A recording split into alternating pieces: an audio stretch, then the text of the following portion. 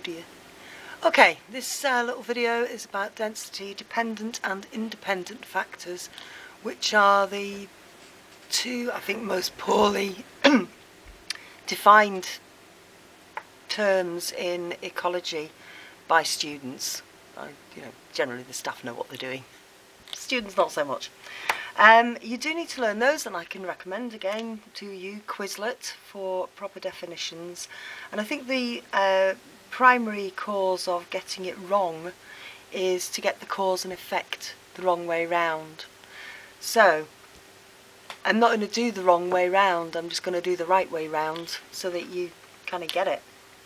So these are both factors that regulate population numbers.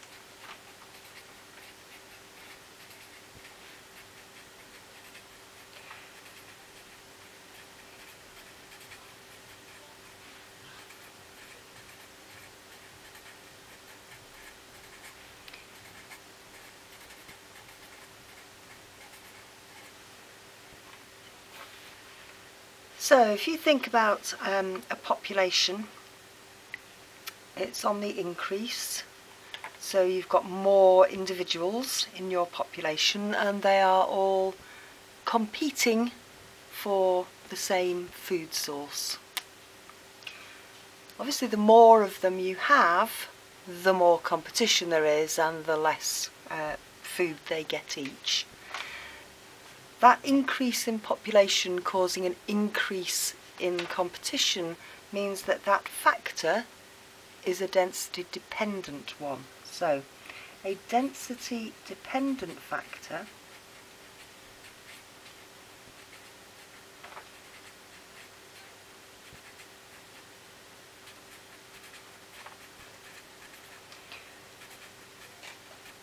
affects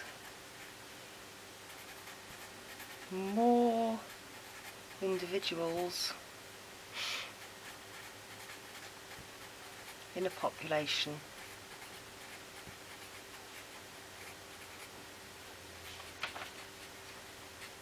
the higher the population is.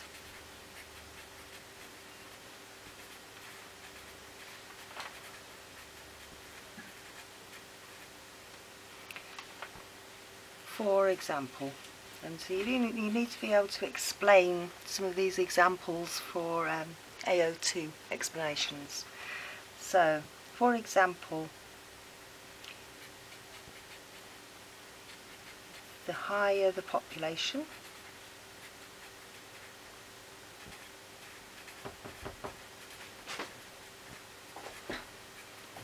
the more competition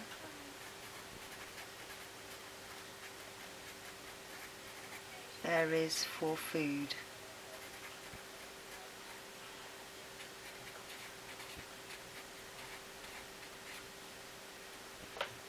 Therefore, more individuals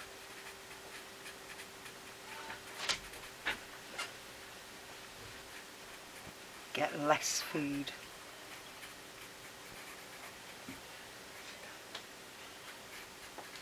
And die, or don't reproduce.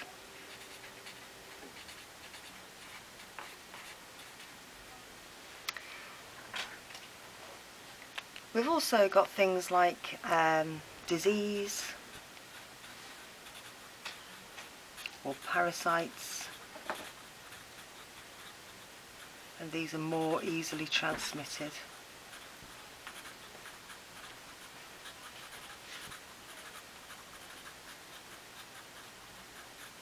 In dense populations. And all of those things cause less reproductive success, and the less births you have, obviously then the population goes down, and then that factor becomes less important and the population goes back up again.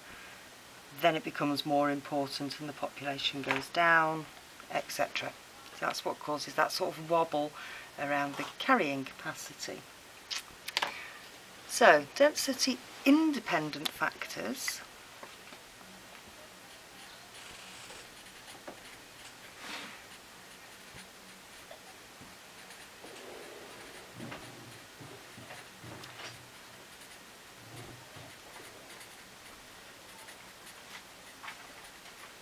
affect populations. This is the one that people tend not to get wrong. Irrespective of population size.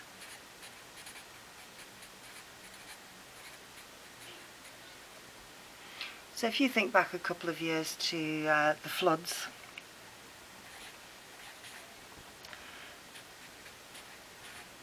so flooding affected populations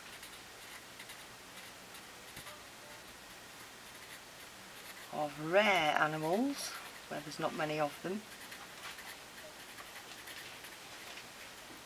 and common animals where the population's really high equally.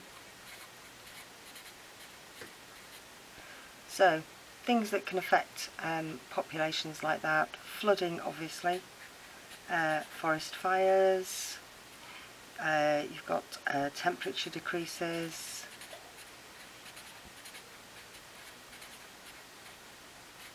so dramatic temperature change can affect a population. Might be a pH change, pollution event, you know, like an oil spill.